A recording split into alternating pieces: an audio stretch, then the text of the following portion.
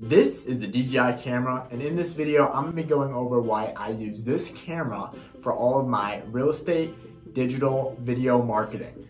As a real estate agent, I wanted to do walkthrough videos, tours of my listings I got, and do kind of a voiceover talking through the property as I'm walking through the house. And what I started to do was I would take these cameras, like a Canon, or I would take my phone out and start videoing everything. I liked my camera. I was using my Canon. I did some really good shots. So what I ended up doing was buying the Canon. I paid around $650 if I remember correctly. And then a week later I purchased the DJI Pocket 2 and I shot a video with both of them. Now, of course, I didn't have a very good gimbal for my Canon. I had a really cheap one, and so I didn't really like how the video ended up turning out with the Canon. Also, I'm not a professional with the Canon. There's a lot of buttons there that I don't know what they do, and I just wanted something I could just start using, like this DJI Pocket 2. Once you turn it on, it's pretty much very simple to start using, and it makes a very good quality image when you're done. Right now on Amazon, you can purchase this property for $4.99 with this kit. And I would recommend getting this kit because it comes with the wide angle lens, it comes with the mic, and it comes with everything you need. And if you were to buy the camera and then buy the lens and buy these items individually, your cost would be much, much higher than buying it as a kit altogether. So I would always suggest to buy the combo kit on Amazon. I leave a link down below. All right, so right now I'm just gonna go over some of the very simple features of this camera. Now, I'm not a camera expert, and I've kind of been doing the very simple things on this camera, but it is a super simple to use camera, and that's what I really like about it. So simply pressing and holding this button on the side will turn it on, and it will be facing towards you. If you want to turn it off, you just hold the button there and it will turn off and reposition itself just like that, so you can put it in the case. If you want to turn it on and the camera be facing away from you and you can look at the screen, you just press and hold this button right here and it will be facing away from you at that point. If you want to switch to right now, as you can see at the bottom here, it says I'm in video and at 4K setting, with about 60% charge, and here's my storage here. And this little camera here is telling me that when I move this nozzle, it's gonna make it go down or up. Now personally, I don't really use this setting too much, so I always switch it to, I double click this button right here, and that switches it to a zoom in, zoom out function. When I double click on this button right here, it will recenter the camera so that the gimbal is recentered, and I can move it back to a zoom in, zoom out function. To switch it to a camera, I simply just press this button right here and it will switch to a photo, and I just click it again to switch it back to video for a quick switch back and forth. If you want to do something more specific, you slide this and you have the options that you can do right here: story, a panorama, a video, slow-mo, time-lapse, those type of things. But really the simple to do is switch it to a photo or a video there. When you're on video, you just press once on the red button here and it will beep and start recording. To stop recording, you just click the red button again and it will beep twice. So if you hear it beep twice when you're turning it, you think you're turning it on, then you will want to restart that. By clicking this button here, you're going to be switching the different type of gimbal settings here.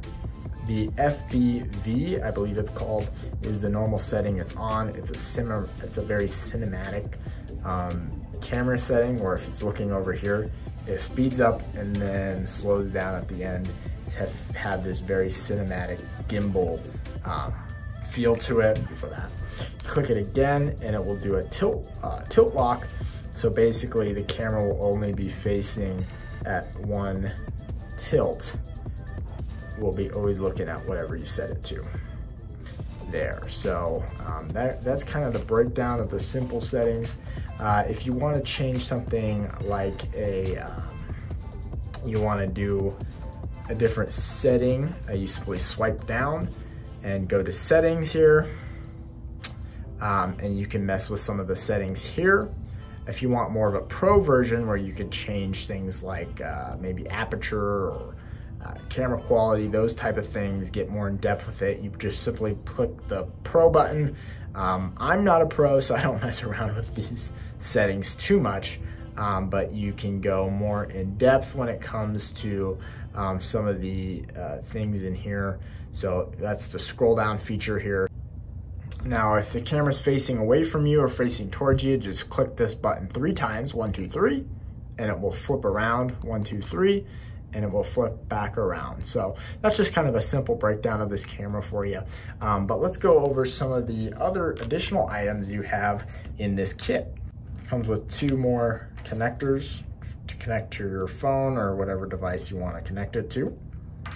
This is the holder it comes with. This keeps it very safe in here and is very pocket friendly. You can kind of, it keeps it pretty safe, and I always put it in there when I'm done using it. Inside the camera holder itself, it will fit all of your little devices in there, and it holds everything inside this little case here. So it's pretty simple to use. In here also, it comes with this wide angle lens, and really makes whatever you're filming look very big, very much so bigger. Here's just an example of the wide angle lens with it on, with it off, with it on, with it off. It does a difference, and especially if you're doing like a real estate, property walkthrough, it really adds a lot of depth into the house.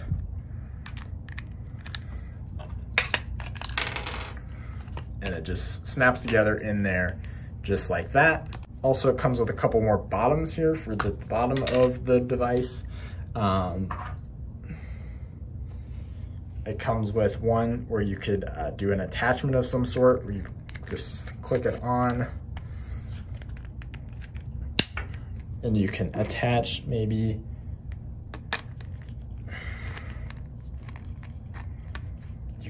something to it. That comes with different bottoms, just like that. Also, it comes with this, which is my favorite and the one that I just leave on there all the time. This one you simply connect to the bottom here, and it has a plug-in mount here. And now this whole area acts as a speaker. So for the back, this is the speaker here. So when you're talking into the camera, you want to be talking into this. And then for the front, this is the speaker for the front, so you can do kind of a vlog style video if you'd like. Also comes with that bottom piece. In the kit here, it will come with this little thing here. This one comes with a 3-axis stand where you can attach it. The kit itself comes with this 3-axis stand. You can just screw it in the bottom there. And when you're done with it, you simply wrap it up and attach it back to your case here. And it's just slick, smooth, and out of your way. Another thing this kit comes with is a little mic, turn on button, and this button will actually turn on the video and start recording. Simply turn it on and it will automatically connect, and then you click this button and it will actually take the photo for you, or if you're in video, it will start recording. So I could be sitting over there, have my camera all set up, and simply click the button to start recording. And once you turn it off, it will automatically disconnect, and you can start using the camera separate from the mic from that point. I hope you liked the video. Please like and subscribe. It really helps support the channel.